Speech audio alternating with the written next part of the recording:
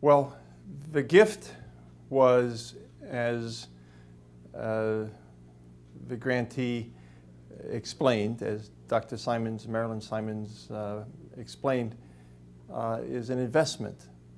And I think it's going to have a momentous impact on the State University at Stony Brook, because if you're a student and you look at this university, you realize that the story of Jim and Marilyn Simons is the Stony Brook story. These are people who have been part of the growth of this university for many years, and they are investing back into, in the case of Marilyn, her alma mater.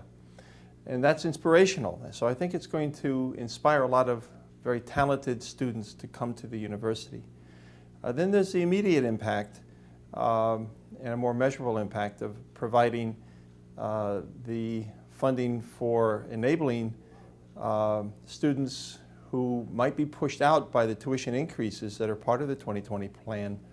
It enables them to have a grant program and a loan program to enable them to pursue their dreams of higher education and beyond.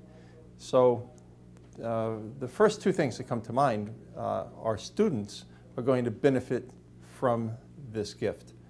And then in the larger sense, the construction of a major medical building that's going to save lives, lead to research that will bring advances in our fight against disease, and that is part of the mission of the university's hospital side.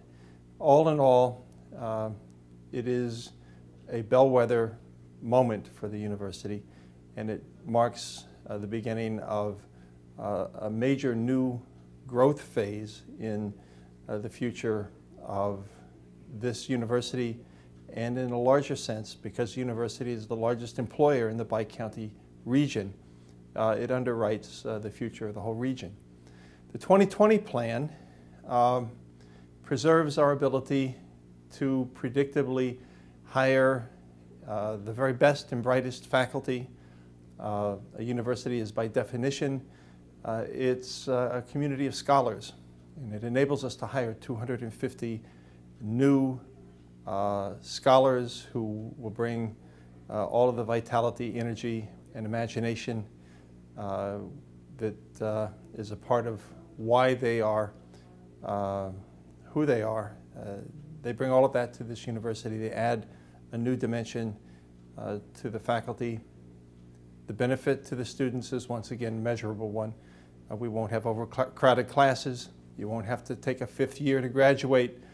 It means that the university is going to be able to do its job, pursue its mission, and fulfill its destiny. It's a great day for Stony Brook.